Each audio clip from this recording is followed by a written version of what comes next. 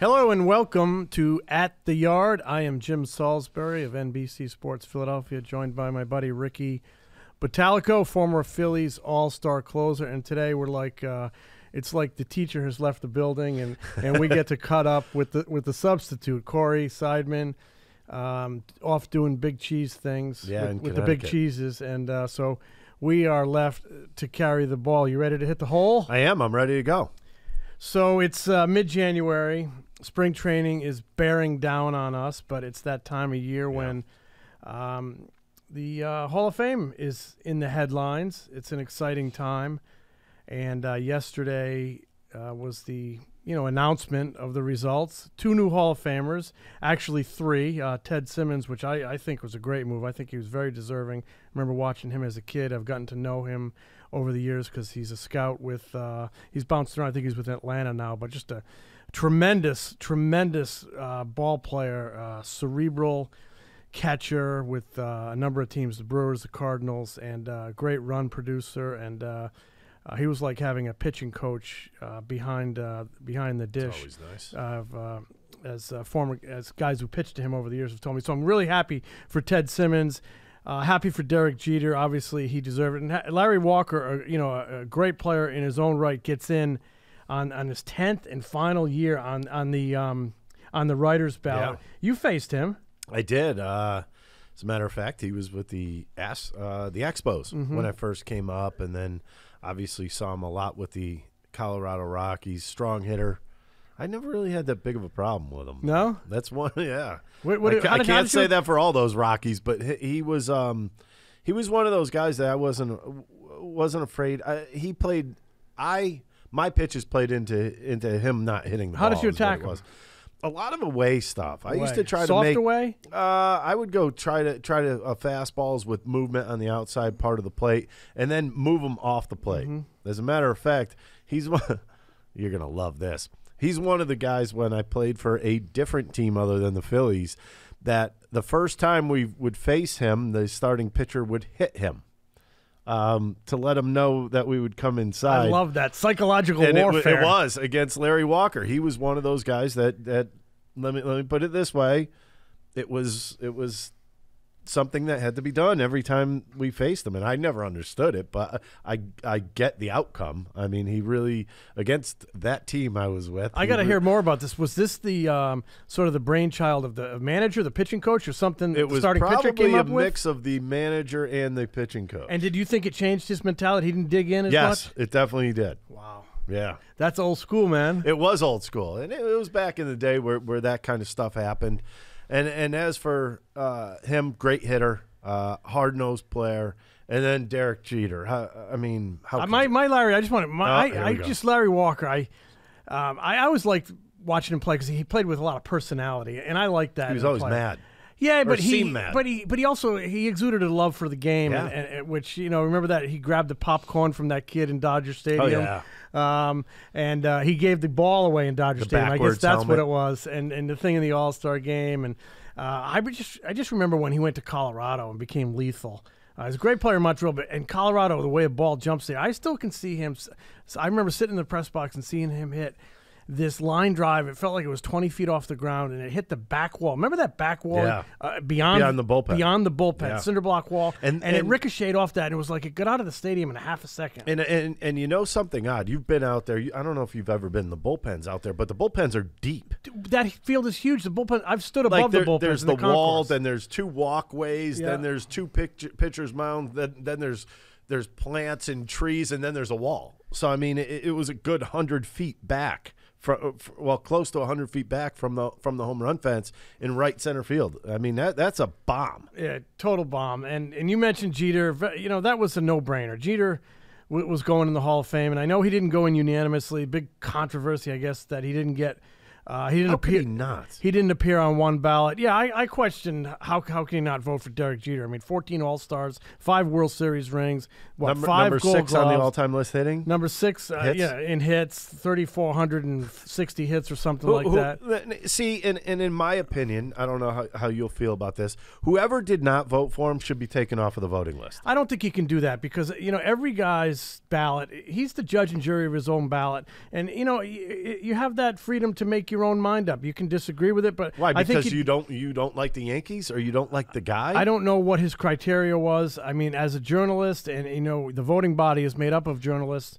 We strive for accountability, transparency. I think it would be nice to hear what that person was thinking, but we may never hear what he was thinking because there is no. It's not required that somebody's going to find your ballot. It's not required you make your ballot public. I mean, it's kind of encouraged, but not required. But I just think I'd hate to see this dampen the fact that Derek Jeter got 99.7% of the vote, which is the highest ever for a position player, and he's a first ballot Hall of Famer. I mean, that's rare air in itself. Yes, there's this little subplot about not going in unanimously, but in the end, I don't think that matters. He's probably going to bring that up in his speech that he doesn't care.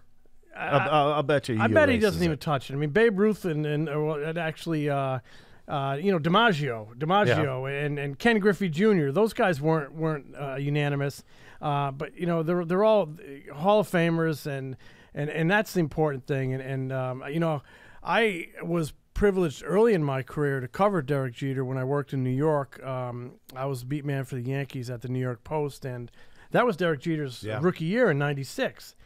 And he was a different guy then. It was funny. He shows up as this rookie, and they're going to give him this starting shortstop job, bat him up top near the top of the lineup. And by the end of the season, they win the World Series. By the end of the season, at age 21 years old, he is the leader of that team. That's unreal. That season, guys are looking at him. That team was O'Neill, Girardi, Cone, Bernie Williams, Wade Boggs was on that team. They picked up Charlie Hayes late. Tino Martinez. Wow. And the leader of that team at the end of the season, everybody would look to over. Derek Jeter. He took over, and he handled it with such grace and maturity at that age. It was amazing. But that's the one thing that almost bothers me even more that he didn't go in unanimously is because, that being said, a guy who could step into a lineup like that, become a quote-unquote captain right off the bat, that's special. It was. I mean, and it's the New York Yankees. At the time, the New York Yankees were the highlight. Not just the at neon that time. lights, That's a guy that stepped into the biggest, brightest lights and never looked back. I have. I want to tell you my favorite Derek Jeter story. So in '96, he's a young kid, just to the major leagues, and he was different then. He wasn't Derek Jeter, the corporation. Right. He was a lot less guarded. In later years, he had to guard his privacy, and he became, he kind of put up walls. I think you have to do that. You lived in the public eye. Yeah. But in those, so I'm working on a feature story on him, doing a little bit about his background, and he's talking about his dad. He's talking about his mom during this little interview we're doing in the clubhouse at Yankee Stadium. And I just said, I'd like to talk to your dad. Do you have his phone number? And he gives me the dad's phone number. So I call up his dad. And have a nice conversation about what it's like to watch your son live his dream, play for the Yankees, and what he was like as a kid growing up, playing ball. And then his dad hands Charles was his dad's name, hands the phone to his Derek's mother. Uh-oh. And she starts telling these great stories about Derek as a kid. And the best one she told was, she said, in our bedroom we had a full-length mirror behind the door, and she said every night Derek would come in and imitate Dwight Gooden's pitching motion in the full-length mirror. And as a kid, like a junior high school kid, he'd imitate Doc Gooden's pitching motion as a kid, and she'd say, Derek, will you go to bed, please? Enough of that, right? And so what happened that year in 1996? He played shortstop behind Doc Gooden for a no-hitter. That's so he went from imitating Doc Gooden's pitching motion in the mirror in his parents' bedroom to playing shortstop just in a few years behind Doc Gooden. See, so that to it me just shows how these are actually real people with real dreams, and they once upon a time were all just kids with big dreams. You must have done that in their backyard. Oh, I did. I mean, I was a Yankee fan when I was a little kid, and I never knew that about you. Yeah, well, I grew up in Connecticut, so it was either the Red Sox or the Yankees. I mean, to be honest with you, and wasn't a big Boston fan for any of their sports, actually. So, so I was a Yankee fan, and I mean, but I was more of a love of the game fan. Me too. I really did, yeah. And it was funny because I was a catcher. I obviously loved Thurman Munson. That was my number one guy. But number two was Jim Sundberg. I remember Jim from the Texas Rangers. Yeah, a lot of people kind of big Gold Glove guy. Always getting Gold Gloves. Had a cannon for an arm. Good footwork. He always released the ball well. It's just something that when you're a little kid, you kind of grasp onto something, and mine was catching at the time. I love that you said that you were like a love of the game fan. I used to, you know what the greatest thing in the world to me was?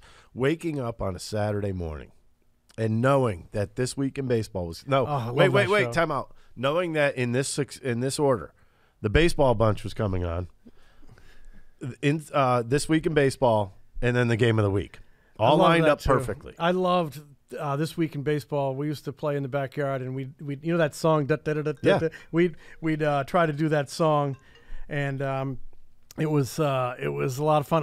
But I was the same type of fan, like love of the game fan.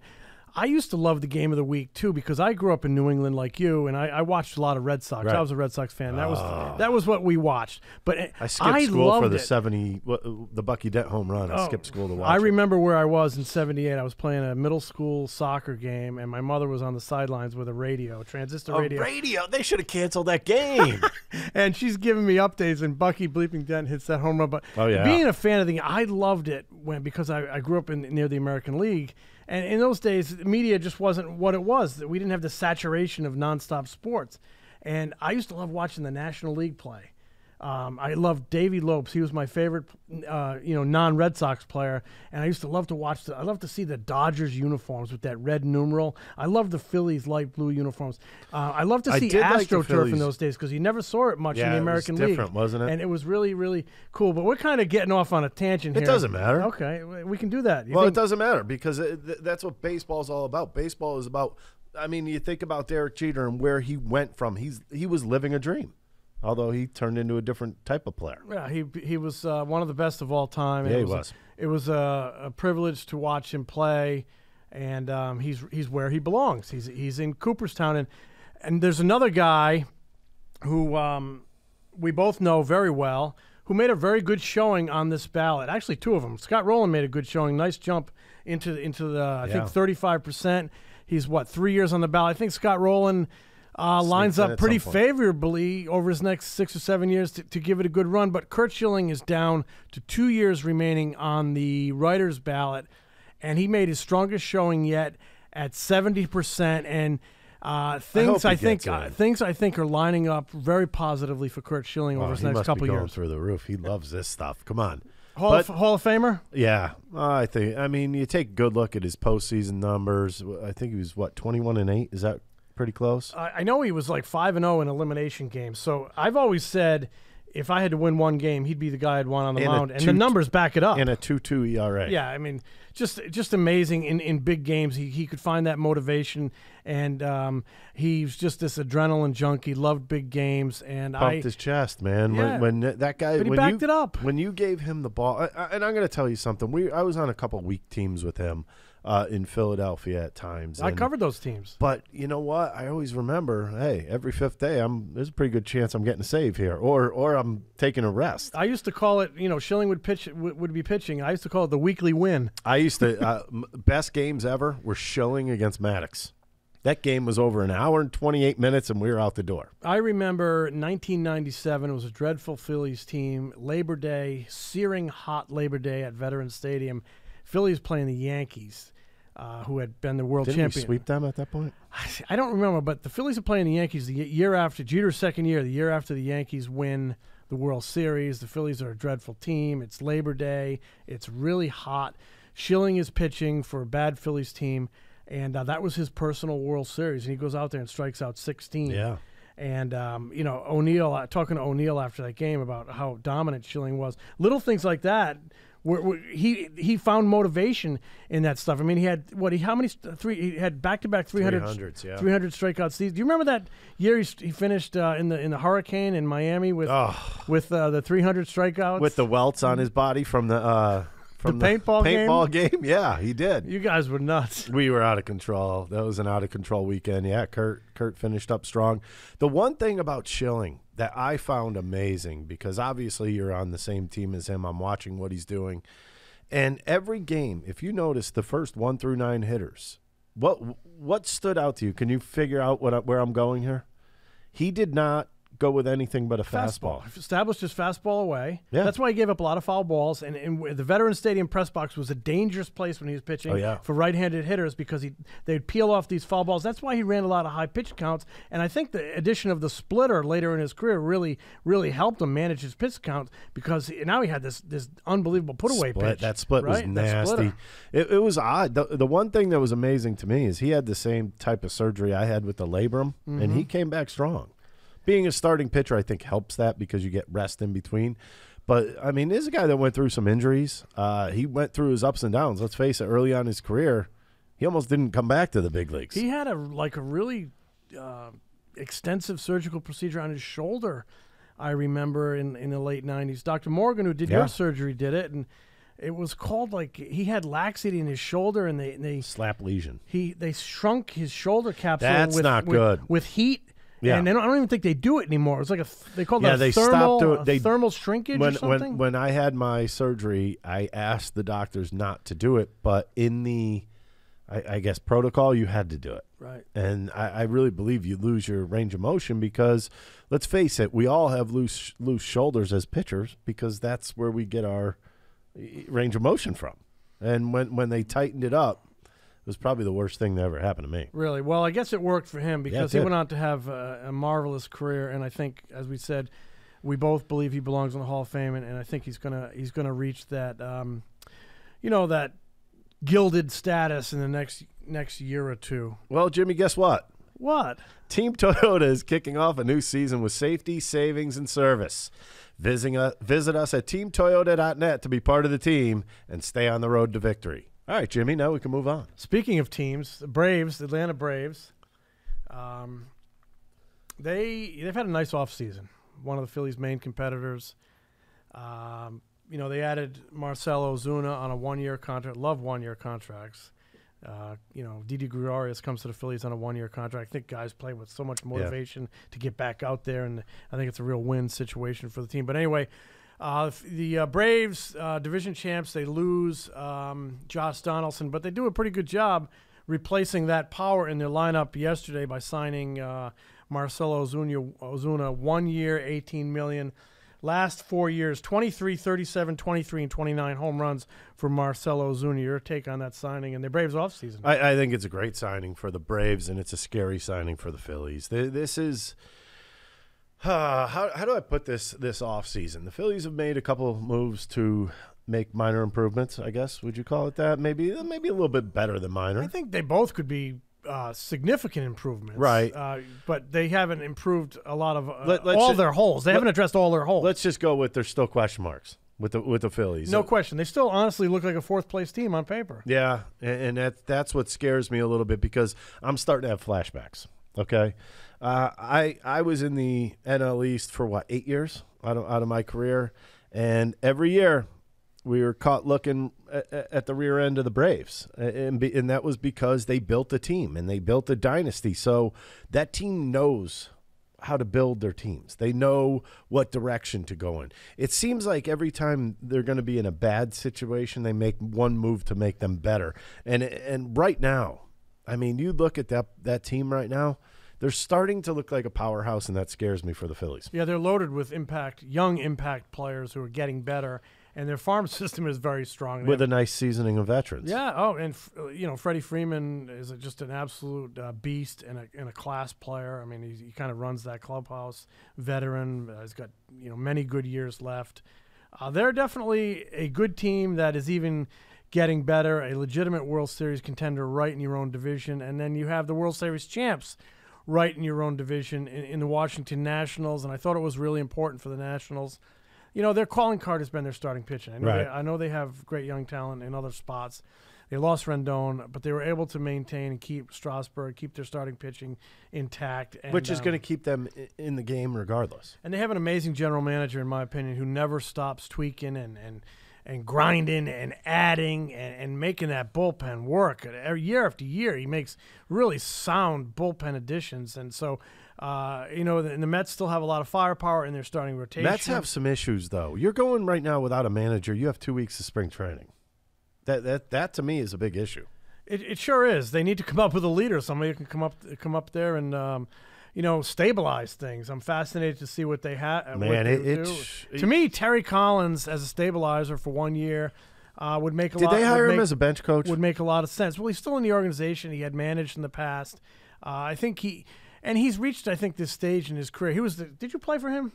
No, not Terry. He was kind of this young, fiery guy, when he was in his 40s and 50s. But he's older now, and he's reached that revered status where he's almost like a favorite uncle. And I think for 1 year he would draw some respect in that clubhouse, and he might be a good guy to kind of settle things down and galvanize things. But the Astros and the Red Sox need to make a move on a manager here pretty quick, especially, I think the Astros were still World Series contenders. They need somebody to kind of come in and calm that, awful situation down. Ditto for the Mets, so I think have a chance. The Red Sox still have very good personnel, but obviously they're retrenching a little bit financially, so we'll see what happens.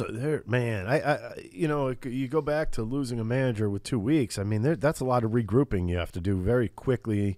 And I don't envy the Mets, Astros, or Red Sox at this point looking for managers and looking to get things going in the right direction. It's just not that simple.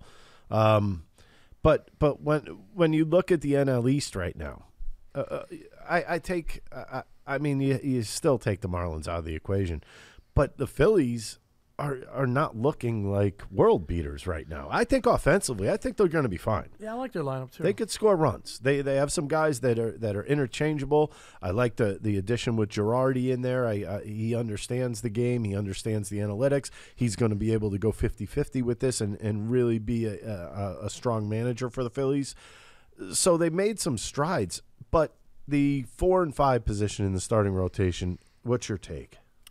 Well, I've said this many times. I think this team's success is going to be determined by how much of a drop-off there is after Wheeler and Nola in the rotation and what they get from the bullpen. And I will say this. They need Nola and Wheeler to both be better than they were last year.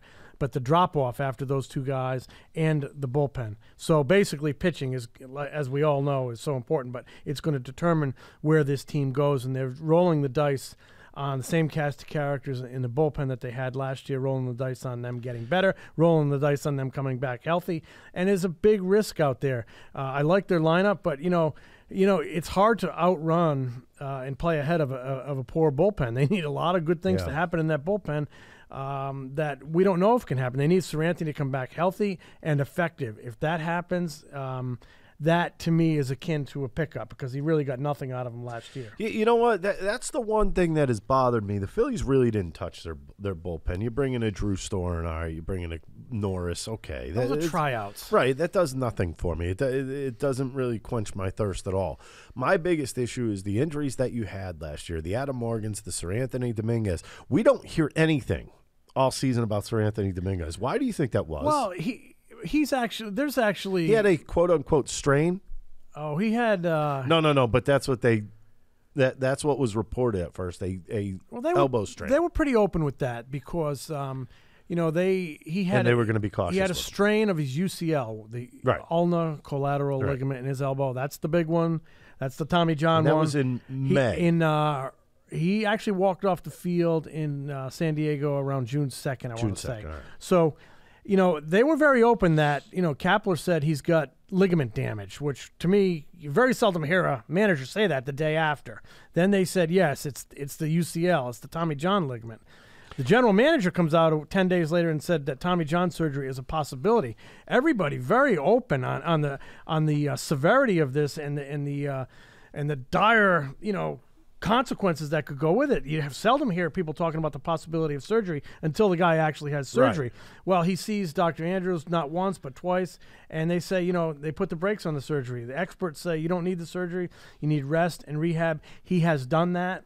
He has gone through his rest and rehab period. He is up and throwing. He is apparently he is feeling good. Brian Price, the new pitching coach, spoke about this the other day. Quote, Seranthony's chomping at the bit to get going, and their big challenge right now is holding him back because, obviously we've got, over 2 months to opening day. You don't need to turn him loose yet. But, all eyes are going to be on Seranthony in spring training. I think they'll go easy with him a little bit. And Adam Morgan, I think. Oh, no question. But they'll go easy with Seranthony and Morgan at the beginning. You don't need 2 months to ramp those guys up. And then around mid-March, you kind of want to see them popping it and feeling good. But what I would do with both of them is pitch them their first 3 or 4 times in minor league games. I think that's probably something that would just happen. makes sense. Controlled to me. setting, get them off the mound if the pitch count goes high. But you need to see and good, I'm talking good health around from the those 10th guys. of March. I'm not throwing these guys in games on February 22nd. Let them bullpen, let them build arm strength because they're both very important. But neither one, especially Seranthony, though he's feeling good and though he's chomping at the bit, he is, to me, not out of the woods until you see it in National League full speed competition because it's such the injury was in such a serious area. Right, but when there's damage there, the damage could come back. There's absolutely no doubt about it, unless you change your whole mechanics, which is not going to happen. It's like this unspoken fear that someday he's going to snaps. Right, someday he's going to need surgery, and you hope he's going to come back strong this year because they really need a difference maker in that bullpen. They're bringing a ton of guys to spring training with big arms and big strikeout totals. I did have a question guys that for you. I'm interested to watch. Go ahead. I did have a question for you because I really believe the Phillies are going into this spring training with the idea that you're going to have Seranthony, you're going to have Morgan. You need another setup guy, right? Either Vinny or Pivetta.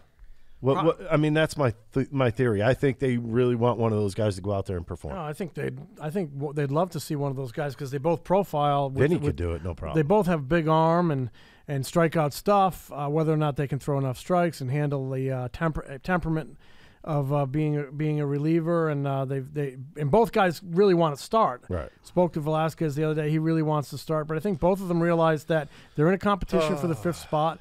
And somebody probably is going to end up in the bullpen. And, I see, both of those guys have a chance to be a difference maker down there. That's what this team needs. They need something unforeseen. They need a surprise to step up. They need Spencer Howard to come up and give them some good innings maybe midseason. But that's a whole What if Spencer Howard goes down and dominates in spring training? Do you have that thought maybe that, hey, there's our 5th? I think it'll be something fun to write about, fun to talk about on the air. But I think he starts in AAA.